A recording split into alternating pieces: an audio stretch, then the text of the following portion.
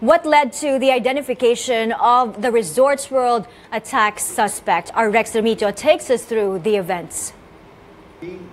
A white Avanza taxi arrives at Resorts World on Friday at 7 minutes past 12 in the morning.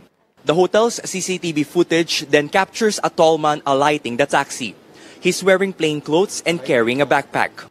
He enters the mall casually walking and looking harmless. He then takes an elevator going to the parking area. Two women beside him, but he does nothing. As soon as he alights at the second floor, he dons his mask and wears his ammunition vest. As he enters the mall, he bypasses the metal detector. An unarmed security guard tries to stop him, but that's when he brandishes his baby Armalite. Everyone is now panicking and running away as he makes his way through the Prosperity Court. He's now unstoppable. Upon entering the casino area, he fires what seem to be warning shots. He then goes to another casino area full of gaming tables. He douses the tables with gasoline and torches them up, which causes the fire that eventually killed 37 employees and guests. He also lights up tables in a private salon. He proceeds to bar 180 where he fires shots again and burns an LED TV, a carpet and several slot machines in the area. He then goes to the area behind the cashier. He forcibly opens the so-called bank of chips.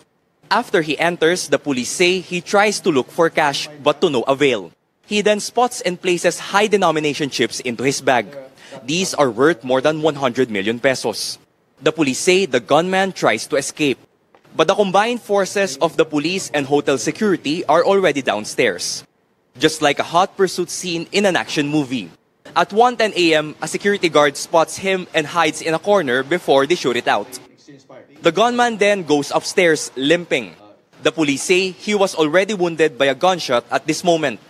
His face is also bloody. Even if he's having a hard time walking, he still tries to get to the 5th floor. As he arrives, he tries to enter room 501 by firing several shots on the door lock. He also lights up the floor linen of the hallway, which causes thick black smoke to obscure the CCTV camera.